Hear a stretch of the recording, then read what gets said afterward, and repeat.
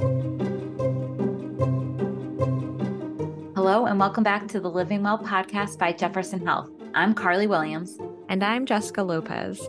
We're continuing our series of conversations with physicians at Jefferson Health about the top questions they receive from their patients. In this episode, we connect with cardiologist Dr. Darius Farzad. That's right. We discuss everything from how your lifestyle could be helping or hurting your heart health, the causes of heart disease, how to manage high cholesterol, and the unassuming symptoms you need to be aware of that could be distress signals from your heart. Here's our interview with Dr. Farzad. My name is Dr. Darius Farzad. I am a cardiologist. I did cardiology and then critical care training here at Jefferson Hospital. So I've been here for just over 4 years now. To start, when should someone start seeing a cardiologist? The easy answer is if they've had any history of cardiac disease, anyone that's had prior history of heart attack, congestive heart failure, arrhythmia, any sort of established cardiac diagnosis. Those are people that should be following pretty regularly with a cardiologist. Beyond that, I think people that have standard sort of risk factors for cardiac disease, whether it's things like high blood pressure, cholesterol, diabetes, smoking history, et cetera, I think it's completely reasonable to get established with a cardiologist, and we can help optimize those risk factors as much as possible and determine if and when testing is specifically needed to look for things like coronary disease or any other things that we need to screen for. Beyond those situations, I would say if anyone is concerned, if anyone's having symptoms that they think could be cardiac in nature, if their primary care doctor recommends them, or if someone just feels like they would benefit from seeing a cardiologist, if it's family history, I don't think it's ever wrong to see us at least once, and then we can triage what needs to be done for follow-up and further management. I just had a quick follow-up question. Should you and do you need a referral to see a cardiologist? It depends on your insurance coverage. I think a lot of cases people will need a referral from their primary care doctor, but I don't think that's a hard and fast rule. So It really depends on the circumstances. And what does a cardiologist do on your first visit? Yeah, so initial things, the history and physical is a staple of really any medical visit, I think. Teasing out what are the reasons the person is in the office, whether it's because of specific symptoms they're having that need to be evaluated, or if they were referred because of a specific diagnosis or risk factors, really digging into those details, making sure we're getting as much information as possible. Beyond that, doing a really detailed physical exam. The physical exam, I think, especially in cardiology, we really rely on to screen for physical diagnoses that might need to be worked up further with imaging, with an echocardiogram, for example, and then discussing management things that need to happen, whether it's more testing, whether it's talking about risk factors and how to sort of optimize them as much as possible. In a lot of instances, that doesn't involve medicines. In some cases, it certainly does. Those are kind of the basics. And then an EKG, that's a pretty standard part of our visit too. I'm just wondering, when somebody sees their cardiologist for the first visit, what kind of symptoms could they be logging that would be helpful for you? The most common ones that we see are things like chest pain, shortness of breath, heart palpitations, feeling like people are going to pass out, or episodes where they passed out before. But that being said, I've talked to people that are having any sort of number of symptoms that seem like they could or couldn't be related to a cardiac diagnosis, headaches, abdominal complaints. The thing about some forms of heart disease is that they can manifest in a lot of different ways. And I think the other important thing about heart disease is that it's something that can be sort of systemic, meaning a lot of different organ systems can be implicated and tied to what's sort of more centrally a cardiac diagnosis. So for us, we need to be pretty vigilant about taking a good history and teasing out those details. And how can someone improve their own heart health? First and foremost, the standard risk factors that I mentioned before, things like blood pressure, cholesterol, diabetes, those are all diagnoses that the staple of managing them is focusing on dietary adherence and trying to build a good exercise regimen. A lot of that's avoiding unhealthy behaviors as well as focusing on what are healthy behaviors to incorporate. Obviously, cigarette smoking is a gigantic one. And then beyond that, also things like medication adherence, that's a huge one that we talk to our patients about constantly.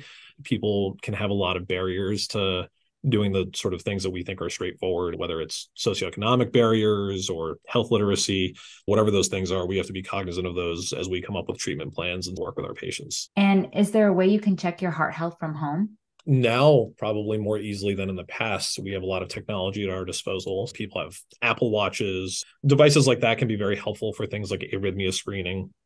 people that have home blood pressure cuffs. I was in the office this morning, and I think almost every one of my patients, or most of them at least, I talked to about home blood pressure monitoring and relaying that data to me so that I could get a little more guidance in terms of how to adjust their medications. Because the reality is we see people in the office and it's a snapshot of what's going on. So it's helpful to have data from home. The one thing I will say about that, though, is if people are going to check their blood pressure, especially people that are doing it on a regular basis, titrating medications, it's helpful to bring that cuff into the office at least once, just to sort of make sure that it's calibrated correctly. Just because sometimes those home blood pressure cuffs, the wrist cuffs, it might not be as reliable. I have a question going back to those lifestyle things that you recommend to all your patients. If that feels overwhelming to someone who maybe isn't doing any of those things and just hearing like be healthier feels intimidating, I'm wondering, is there a starting point that you would tell patients? Like if you start doing this one lifestyle change, it could make a great difference on your heart? That's a really good question. To get to the first part of your question, we have to be very cognizant of not throwing too much at patients at once and giving them too much to tackle. I think diet is obviously a huge piece of the puzzle, and especially, unfortunately, in the States, a pretty widespread problem that's very layered in terms of the things that tie into it. From a dietary perspective, we've adopted, or talking to patients about, the Mediterranean lifestyle. So really avoiding things like fried foods, a lot of sweets, soda, processed foods, a ton of empty carbohydrates, things like pasta, rice, and really incorporating more things like fruits and vegetables and nuts, and cooking with olive oil instead of butter, and using more lean meats like grilled meats and fish and chicken and turkey instead of red meat. I tell people, get at least 5 days a week where you're getting 30 to 60 minutes of exercise where you're getting your heart rate up. We need to be aware of what a patient's limitation and circumstances are. Those things that I mentioned are not feasible in a lot of cases, not to mention a lot of the most delicious food just happens to be very unhealthy. So we have to be really realistic about these things when we talk to patients, and find a balance that's going to work for them and be practical. It seems empowering for a patient to tell their doctor if it's not feasible for them to do what you're asking them to do.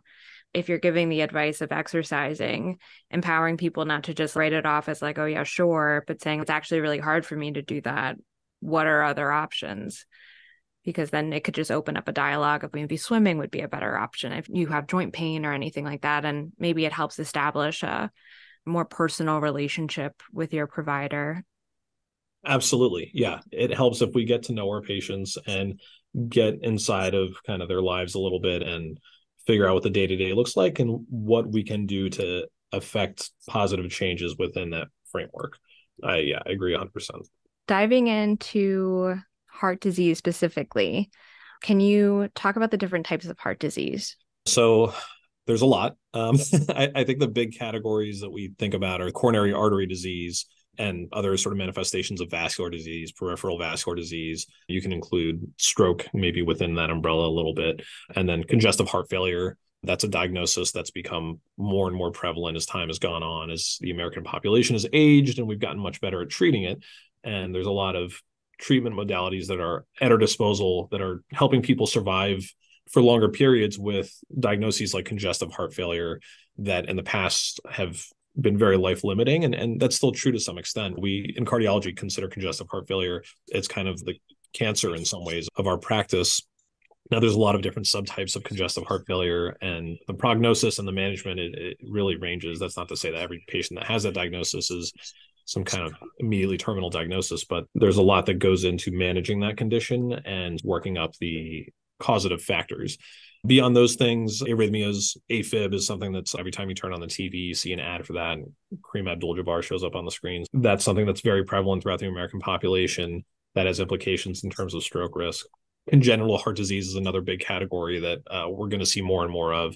Again, as our treatments have improved over time, we have a lot of patients that are thankfully surviving for a longer period and aging into adulthood with a lot of those types of diagnoses of congenital heart conditions. And it's something that we need to be pretty literate in terms of how we recognize and manage it. And do different heart diseases develop instantly or over time? I would say in most cases, they're not things that develop overnight. There are certainly heart conditions that can happen pretty acutely. But when you talk about things like coronary disease, when you talk about congestive heart failure, again, recognizing that there's a ton of different subtypes within that, generally, these are conditions that develop over the course of months to years, really. But Well, I think what's fascinating about cardiology is there's such a wide spectrum. There's diseases that cross into other organ systems, and there's a lot of interplay between those things. One thing we see in the hospital a lot, for example, is patients with what's called a stress cardiomyopathy or Takotsubo's cardiomyopathy. Takotsubo is a Japanese word for octopus pot, and that's kind of the classic form of this disease. Is that's the shape that the heart kind of takes. It looks like an octopus pot, where part of the heart is very sort of bowed out like a pot. That's something that we see much more often than I was led to believe in medical school, and that's something that can develop pretty quickly over the time course of hours to days. But something that we can treat and typically resolves with time. But that's just kind of one example of something that can develop on a more short-term duration. But in general, a lot of the things I'm talking about tend to develop over a longer period of time. And moving on to cholesterol, what causes high cholesterol and what are some of the ways people can manage it? The big thing is just sort of dietary adherence. That's a big sort of factor that can contribute to it. Beyond that, genetics is a really important piece of the puzzle. We've developed more testing that's allowed us to recognize genetic abnormalities that can tie into hypercholesterolemia, which can have different forms. And there's a lot more treatments that are at our disposal now to manage cholesterol, which can be a risk factor for things like coronary disease and stroke. So there's newer medications that we have that we didn't used to that are very effective, especially for patients that don't tolerate the classic treatment, which is statins. Statins are effective medications for managing most forms of dyslipidemia or abnormal cholesterol levels, but they have side effects. And we see it pretty commonly where patients come to the office and they're having things like muscle aches, cramping, muscle weakness, joint pains, fatigue that can be related to things like statins. So we have to be able to recognize that and work around those things and, when appropriate, prescribe alternatives. So aside from the medications, again, diet and exercise really needs to be the staple of how we manage abnormal cholesterol levels rather than just relying on medications. But they go hand in hand, I would say. Mm. Can we talk a little bit about the unassuming symptoms that you shouldn't ignore when it comes to your heart health? Yeah, absolutely. In general, like I said, chest pain is probably the most common complaint that we see in the hospital. And it's something that can be pretty tough to tease out in terms of whether or not it's related to the heart and what people ultimately worry about, which is coronary disease. I would say in general, if people are experiencing that symptom, even if it seems unconvincing, it's good to let a provider know about it, let the cardiologist know about it, and let us sort of tease out if it sounds more classic or not for angina or, pain related to coronary disease. What I would say is that one of the more common scenarios I've seen in the hospital, and I don't mean to freak people out, but especially working in the cardiac ICU, as I've started doing recently, people that ride out chest pain at home for days and days that they kind of chalk up to heartburn. That's especially a complaint I've seen. And again, that's usually older patients with other risk factors, not like a 25-year-old who has a little bit of heartburn. So I don't want to cause a panic. But in general, I would say if people are having chest discomfort, teasing out whether it's related to things like heartburn or a musculoskeletal problem or cardiac disease, it can be tricky. It can be tricky for us as providers. And a lot of times we really have to rely on ancillary testing. But in general, if people are having new symptoms that are concerning, it's the kind of thing that they should be talking to their doctor about and being careful about just Googling stuff and using that to guide what they're doing. Because while there's information available on the internet, it's not always reliable. A good reminder. I also wanted to just say, this is kind of off topic, but my sister's always like, you need to be careful. I don't want you to stress too much and affect your heart health. I'm just curious how stress affects your heart. Stress is huge. I mean, we can talk about it in kind of a vague sense of mindfulness and all that kind of stuff, but I think there's pretty clear physical correlations with how stress can impact your hormone levels, how that interplay can definitely have implications for things like cardiovascular disease. When we talk about, I mentioned before about angina, our classic description of it is pain that's brought on with exercise or stress. So that's definitely something that we pay attention to. And for me in the office, when I see patients, a lot of times they talk about stress as a potential trigger for their symptoms. And, whether or not it's something that's implicated with coronary disease in that instance, I think it's still really important to address. It gets into this discussion about mental health, and I think how undertreated it is in a lot of instances, especially here in the States.